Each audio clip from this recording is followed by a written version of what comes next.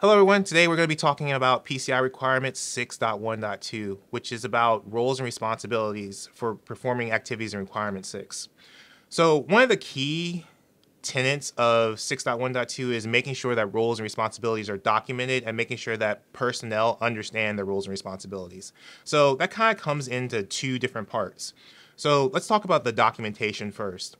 So if you have something like a RACI matrix or some other document that's going to say this person is responsible for this process or they are the owner of this part of the responsibility, it's going to help each of the individuals inside your organization understand what they need to do to complete the assigned tasks. Now, the second part of this comes into making sure that people understand their roles and responsibilities. One thing an organization can do that is to make sure that people acknowledge that what their roles and responsibilities are.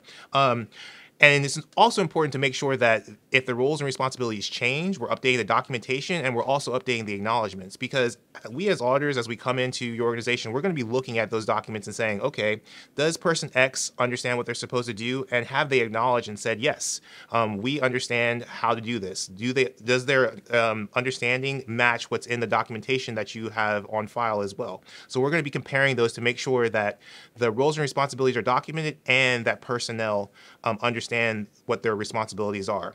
Now, if you have any questions about this, feel free to reach out to our experts at Kirkpatrick Price.